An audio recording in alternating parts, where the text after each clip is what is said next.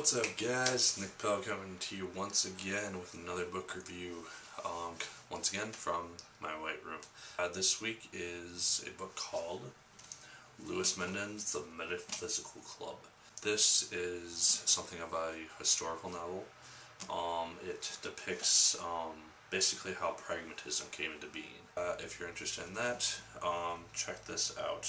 The story itself is 442 pages, and it won the Pulitzer Prize. It's somewhat good, I guess.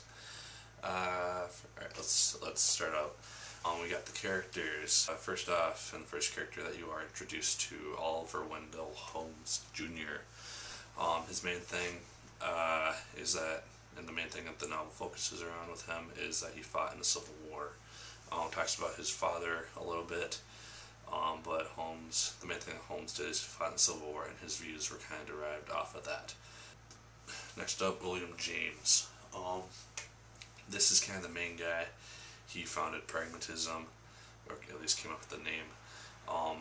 But with him and other people who I'll get to, pragmatism kind of came into being with a mixture of all these ideas. Next up, Charles Sanders Peirce. His main philosophy was that ideas change over time. They evolve and whatnot. Yeah, that was kind of his main contribution. And then John Dewey, who is known for revising the modern day education system. That's the characters, or the main ones anyway, that I found important. And then the plot is basically, like I said, a telling of the events that led up to modern day pragmatism, and in that sense, liberal democracy. Like I said, it starts out with Holmes. The book itself is split into 5 parts plus an epilogue, and it basically shows the events that led up to pragmatism. First 4 parts are dealing with the 4 different people, plus a couple others all mixed in there, and the final part is basically the end result, pluralism, pragmatism, and whatnot. That's the plot, honestly. The book spans from about the Civil War era up until about, I don't know, just before World War I, I think. So, yeah, because after that, and during the 2 wars, the 2 world wars, pragmatism kind of died out, and it got kind of rekindled again during the Cold War. So, yeah, that's the plot. And now themes. For this, and then also the Tsar novel, I'm not going to say themes just because they're historical novels, and so I didn't really find any, honestly, and they weren't really talked about when I dealt with my professors in them. So, yeah, no themes. You can read them, find themes for yourself, because I'm sure you can find themes in anything. But yeah, no themes for this. So we'll just go on to enjoyment.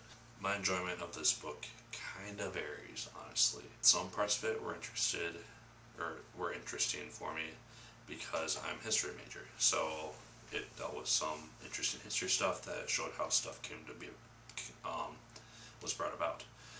While others almost made me fall asleep because it was so boring. Most of the characters are interesting to read about, since they all contributed in their own unique ways to the development of American pragmatism. The plot can be somewhat complicated at times because it kind of jumps around a lot in terms of time periods. Overall, I got something out of it. I had to write an essay on it eventually, 2 essays actually, and learned a decent amount about pragmatism and its development, I guess, in the process. So, yeah, I recommend it if you are interested in American history, which isn't usually put into the textbooks in this detailed format, or or if you're a big pragmatist and you want to learn about where it came from. So, yeah, that's my review. Kind of short, I think, but I need to get these reviewed. So, yeah, like, favorite, comment, subscribe if you so choose. I would appreciate it, and love you for it. So, because I enjoy doing these. So yeah, that is it. Next up is the Tsar book, and then Inheritance, assuming I have it done. So yeah, as always, my name is Nick Pell, and until next time, just keep on reading. Mothers and fathers throughout the land, and don't criticize what you can't understand. Your sons and your daughters are beyond your command. Your old road is rapidly aging. Please get out of the new one if you can't lend your hand, for the times they are a-changing.